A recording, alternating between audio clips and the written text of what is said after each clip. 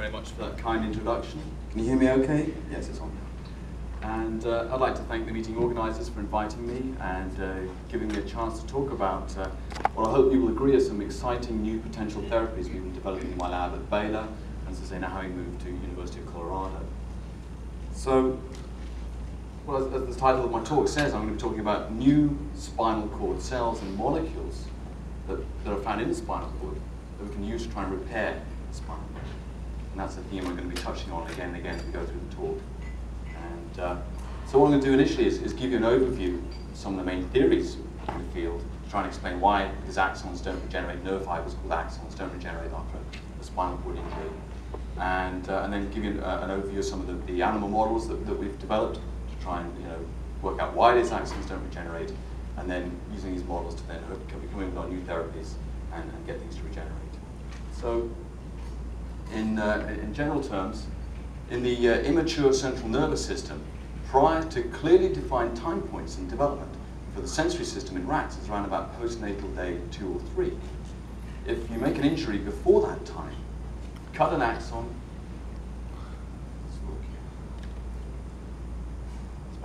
if you cut an axon, the part of the axon that's disconnected from the cell body, the neuron, degenerates, it's lost, and there's a loss of function.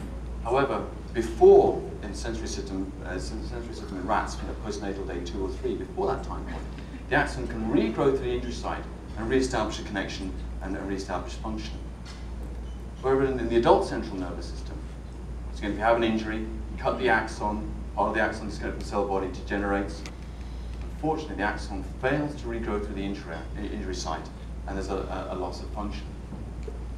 So, what has changed from the early nervous system to the more mature nervous system that's bringing about this failure of axons to regenerate, failure of these axons to cross the injury site? Well, one thing that's very different is that the structure of the pathways, the white matter pathways where axons usually reside in the spinal cord and brain, is very different in the early nervous system to the more mature nervous system. This is a cartoon schematic I've got for you here, and around about embryonic day 15 in rats, when axons are first growing through the white matter pathways, they're very short, and these pathways have a very sort of rudimentary cellular structure. What you find is you have a lot of precursors. I'll be talking about these glial precursors that sit in the ventral part of the pathway. When the axons first grow, it's a very rudimentary structure, very short distance they have to grow. And then as this tract develops, there's more axon growth that's continuing, but with time, this is day of birth, and 4 days after, 10 days after, 6 days after.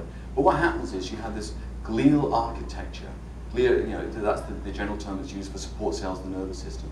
And this cellular structure builds up around the axons after they've grown. So the environment that we're now trying to regenerate axons through in the adult is very different from that which the axons first grew in the embryo. So we're not actually trying to recapitulate development in some ways, it's a whole new biology trying to grow axons in adult pathways.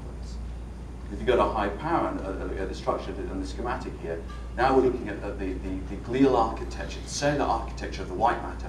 What is it we're trying to regenerate? What is it that works really best for transmitting signals up and down the spinal cord, the white matter? What you have are astrocytes, they're large cells. They sit in rows of oligodendrocytes in blue here. You get about 8 to 10 oligodendrocytes, and then another astrocyte, 8 to 10 oligos, another astrocyte. So you have this almost crystalline structure in the white matter, and the axons are being myelinated by the oligodendrocytes. You see there's a cell body here, sends out a process, and myelinates an end of axon. So there's this structure that we really want to regenerate if we want the spinal cord to function really well, certainly in terms of signals passing up and down white matter pathways. So over the last sort of 100 years or so, you can really break it down to sort of 4 main theories that have been put forward to try and explain why it is that axons don't regenerate in the adult. The first is that basically, as neurons get older, they lose the ability to regenerate that axon. And there's good evidence for that. The next theory, which was proposed over 100 years ago by Santiago Ramon y Cajal, a very famous neuroscientist, was that, once again, as part of normal development, the spinal cord and brain loses the ability to support growth. There's a loss of growth-supporting molecules in the white matter or grey matter. And there's good evidence to support this as well. The next theory, which is a little more recent, and Martin Schwab and others have been proposing this theory, is that the myelin sheath, which develops in the white matter in the later stages of that white matter development, has molecules on it that are potently inhibitory to axon growth. And I'll touch on this again in a minute. And in fact, this theory is so popular, there's actually a Hollywood movie that was made about the myelin theory of inhibition of regeneration. And there's Gene Hackman and Hugh Grant, and of course, we end up with the Hollywood version of regeneration scientist. He has, Gene Hackman has an underground lab, and he's taking people off the street and damaging the spinal cords, and he gets too much regeneration, axons coming out of his ears. It's all silly Hollywood stuff. But it just shows you the impact of this theory on the field and the public in terms of there's even a movie made about it.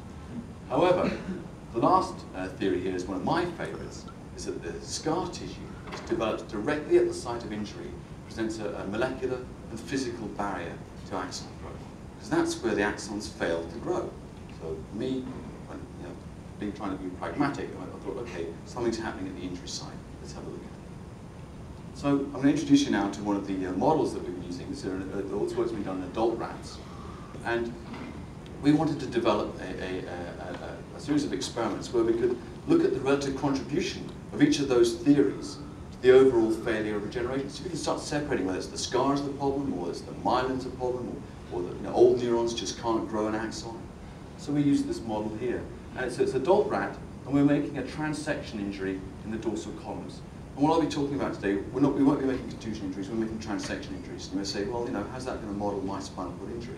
Well, the bottom line is that transection injuries you cut the spinal cord, it makes the worst kind of scar tissue.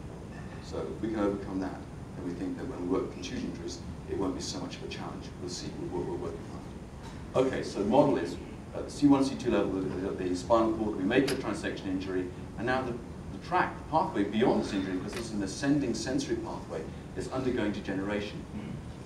So the idea is then we use a transplantation model I helped develop in London when I was working with Jeffrey Raisman.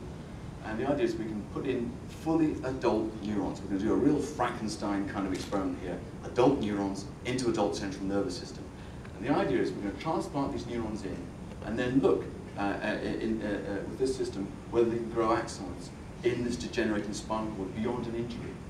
And we're putting these neurons in so gently that no scar tissue forms around the transplant. So to a certain extent, where the transplant is, we're taking the scar out of the equation. And now putting these cells into a degenerating white matter, can that degenerating white matter now support axon growth? And what we saw was a remarkable amount of axon outgrowth. We added no growth factors. These are just neurons from the